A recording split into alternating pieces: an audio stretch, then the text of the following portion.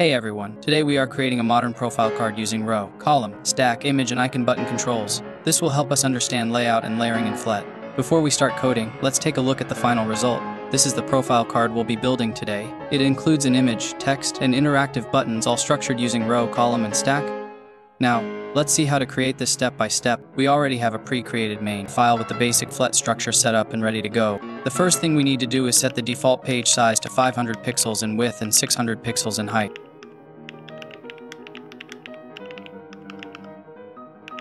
Next, we need to set a meaningful title for our page.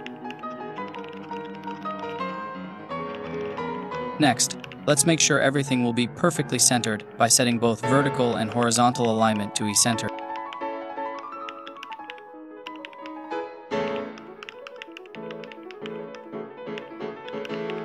We'll set the background to a soft off-white.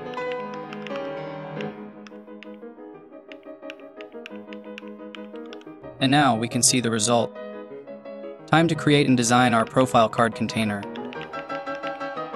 We'll set the background to black, size it at 350 by 350 pixels, and give it smooth, rounded corners with an 18-pixel radius.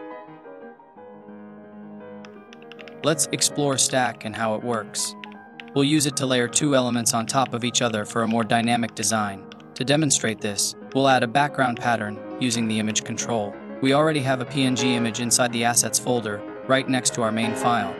By setting the Shrek attribute to its path, Flet will automatically find and display it. You can see the result now. However, depending on your monitor's display settings, you might not notice the darker pattern over the black background. Next, we'll add a second element inside the stack, a column control. This allows us to arrange elements vertically in a sequence, as it takes a list of child controls. First up, let's add the profile picture. We'll use the image control to display an avatar from the local folder. To keep it stylish, we'll set the width to 150 and give it a perfect circular shape by setting the border radius to 360.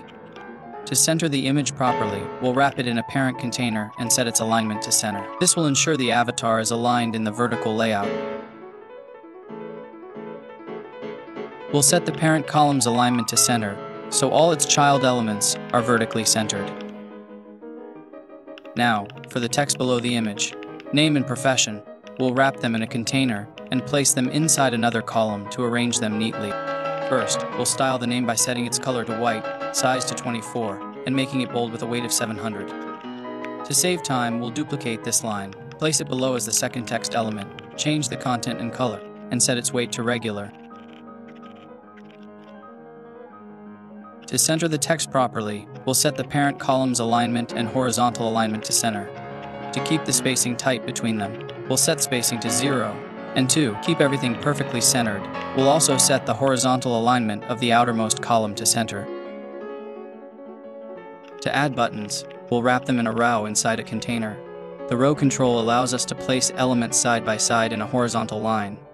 Since row takes a list of controls, we'll start by adding a simple button. We'll set its text in a sign and icon using Flet's icons. Let's go with a message, like. For styling, we'll create a button style variable. This variable should be global so we can reuse it for other icon-only buttons as well.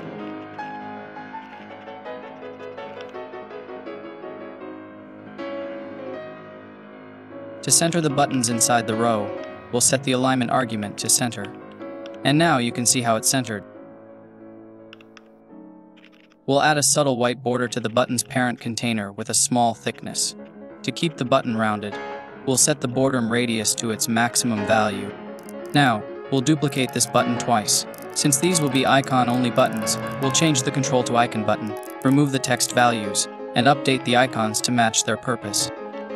And this is our final result. We've built a clean, modern profile card using Flet's layout system.